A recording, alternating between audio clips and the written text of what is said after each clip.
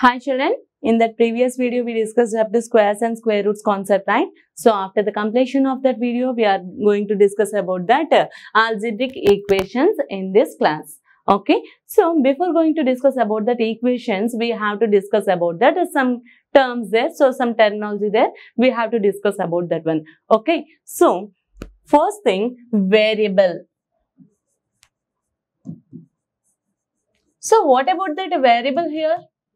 Okay, why madam here you get that heading as algebraic equation, but why you are writing here variable? Why? Because without a variable there is no algebraic equation. Okay, why? Because you may know about that one later. So see here, what about that variable means? A symbol which can take any value. Okay, a certain symbol which can take any value of a set. Okay, so a symbol is there, it takes that any value, which means it doesn't have that a particular value or a fixed value. Okay, so what is the definition of a variable means? A symbol which can take any value of a certain set. A symbol which can take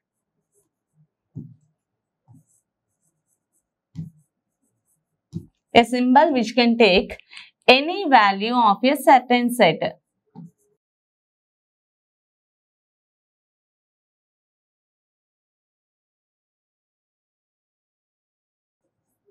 Is called variable. So what is the meaning of this definition means? A symbol, one of the symbol is there, it has one of the value in that one set and another value is there in that another set.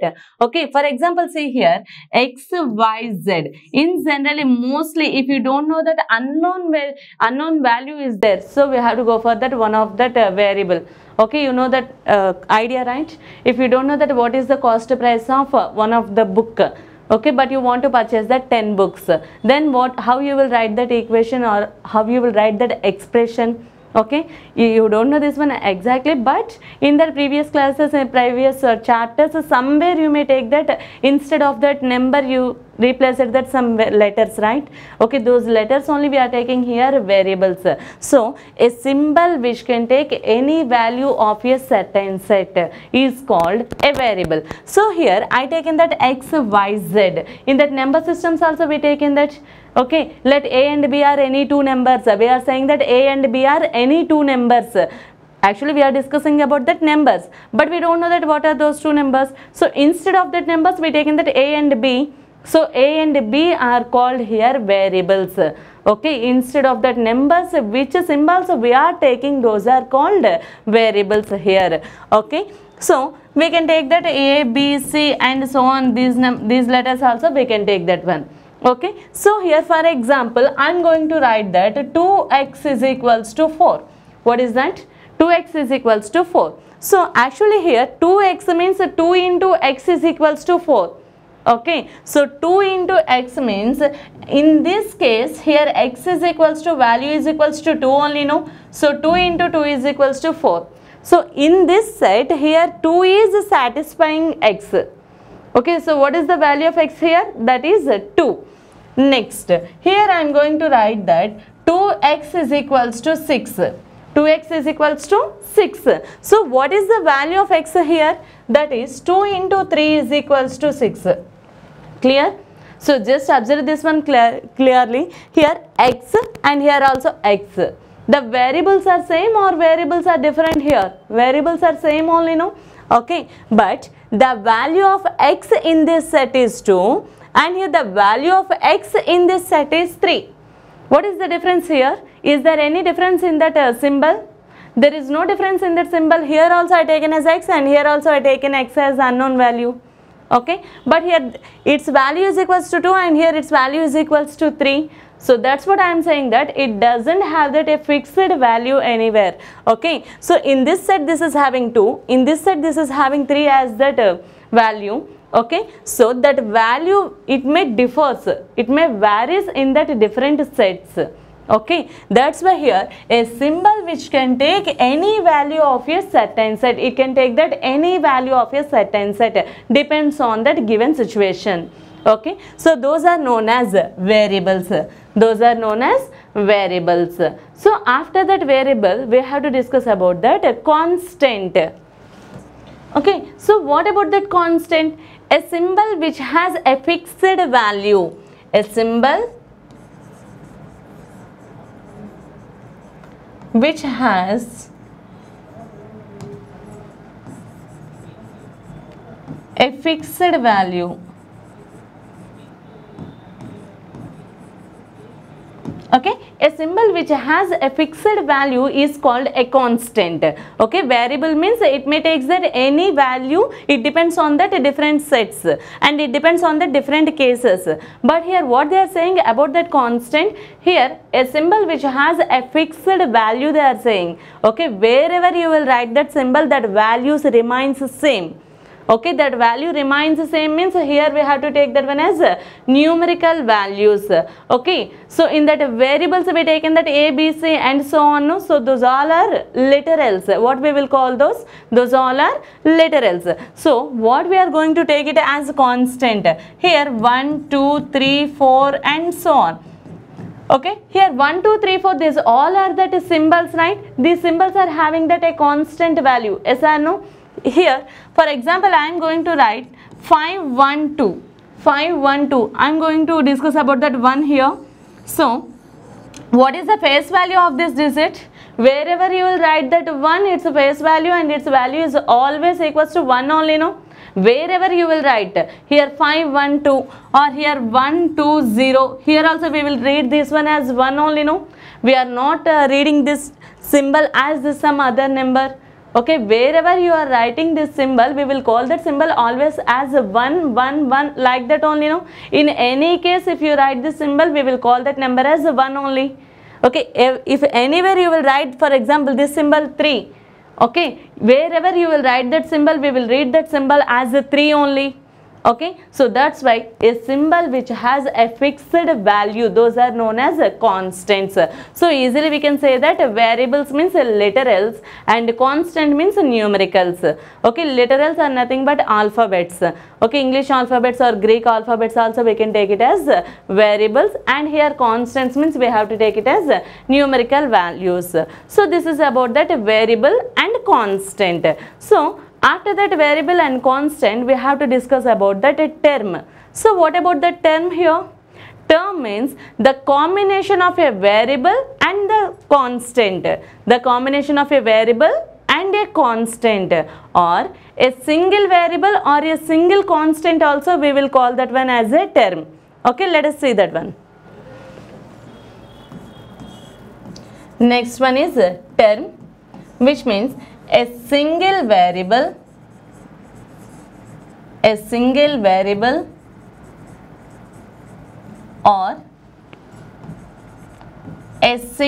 constant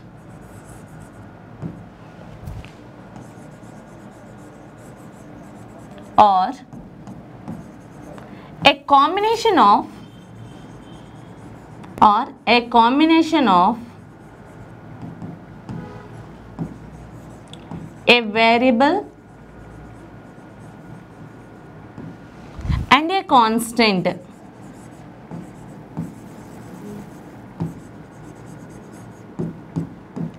Is called a term.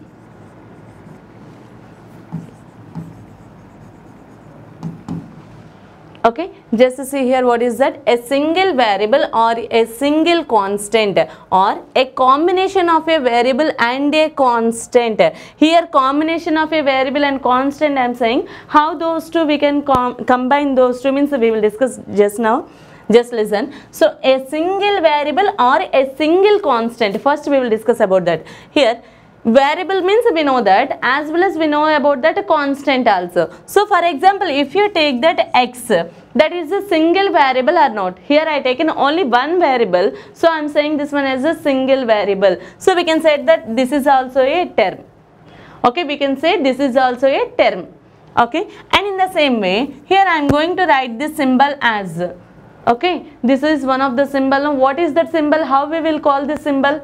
this symbol we will call it as 5 only, no? So this is a constant or not? So this is a numerical value, so this is a constant. So we will call this one as a constant term. Constant term means it has a constant values, which means numerical values.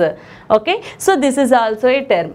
Now come to that, what about that a combination of a variable and constant? How we can combine those two?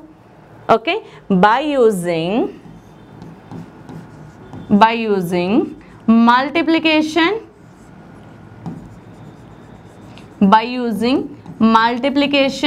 or division. By using multiplication or division, we can combine that any two variables or any two constants, or a variable and a constant. Okay, here I taken that two separate. Here a single variable I taken, here a single constant I taken. Now I am going to take that it's a combination, that is 5x. 5x, just observe this one carefully. Here 5x means this is nothing but 5 into x. This is nothing but 5 into x. Okay, here the same one I am going to take this one as 5 by x or x by 5. 5 by x or x by 5. Anyway, I am going to take this one as 5 by x, which means 5 divided by x. Okay, so which fundamental operations we used here? One is multiplication, another one is division. So we used here two fundamental operations. So what is the meaning of the term? Means here a single symbol, okay, that is either a variable or a constant, or the combination of a variable and a constant by using the fundamental operations multiplication or division is called a term. So here we can say that x is a term, 5 is a term, 5x is a term, 5 by x is also a term. Okay, so we will call these all are as terms. Okay, so this is the definition of terms. Now here 5 by x is there. So what is the power of x here? What is the power of x? And here 5x is there. So here what is the power of x? Just see here. Here 5x is there, so here the power is nothing is there, means we have to write it as 1, no? In that square roots already you know about that power. Always we are saying squares means its power as 2, no? So here power nothing is there means we have to write it as 1. So 5x power nothing is there means on that variable only we have to write that powers. Okay, so x power 1. Next, here 5 by x is there, so here what is the power of x? Yes, here also power of x is 1 only, but when you convert this one as 5 into x power, okay, we have to write it as a multiplication order, then 5x power 1 become as x power minus 1. Okay, why? Because in that denominator x power is positive. When you are going to write that one in that numerator, then its power become as negative. Okay, for example here x square is there, so that one become as 5 into x power minus 2.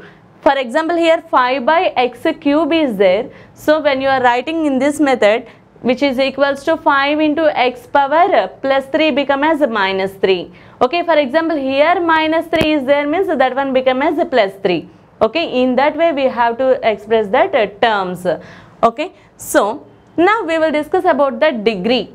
Why madam here we are discussing about that powers? Means to discuss about degree. So what about the degree here? The highest power of a term is called degree. The highest power of a term, okay, is called degree. So just see here. So here degree of a term means, for example 5xy, is it a term or not? Is it a term or not? Yes, it is a term. Why? Because this is the combination of a constant and a variable. For example here constant is not there, then also we can say that xy is a term only, no? Okay, so whatever it may be, here 5xy is a term. Now how we will write that degree? Okay, before going to write the degree, we have to know about that what are the powers of that given variables. So here what I told you, that powers we have to apply for that only variables. So here x power nothing is there means 1 and y power nothing is there means that is also 1. So what is that degree of this term means here x power 1 y power 1. So we have to calculate this one as 1 plus 1 is equals to 2. So 2 is the degree here. 2 is that degree. Okay. Next, for example, xyz. xyz is a term or not? Yes, xyz is a term. Why? Because xyz are variables. So this term is formed by the combination of three different variables by using the fundamental operation multiplication. Okay, so that's why here x power 1, y power 1, z power 1. So what is the degree here? 1 plus 1 plus 1 is equals to 3 is the degree. Clear? Next, 1 by 2 p square q r cube, like this there. So what is the degree here? Okay, here it's a numerical value, whatever it may be, either that is a fraction or that is an integer, that is a negative integer, whatever it may be. Okay, no need to say about that numerical value here. Just we have to observe that what are the powers of that given variables. Okay, so here 2 and the power of q is 1 and r cube. So what is the degree here? Yes, that is 2 plus 1 plus 3. Just we have to add that all the powers of the variable in a single term. Okay, that is the main point, in a single term. Okay, so 2 plus 1 plus 3 is equals to 6. So what is the degree of that given term? That is 6. 6 is the degree of a given term, that is half p square q power 1 r cube. Is it clear to you? Okay. So next we will discuss about that degree of an expression. Okay, in that next I will tell you that one. So after that degree we have to discuss about that expression. Okay, what is that expression? So variable means a single symbol which can take any value of a certain set. So constant means it has a fixed value. Okay, term means what we taken, either a single variable or a single constant or the combination of a variable and a constant by using the fundamental operations multiplication and division. Now what about that expression? Here the combination of terms. Here the combination of terms by using the fundamental operations addition or subtraction. Addition or subtraction, then we will call them as expressions.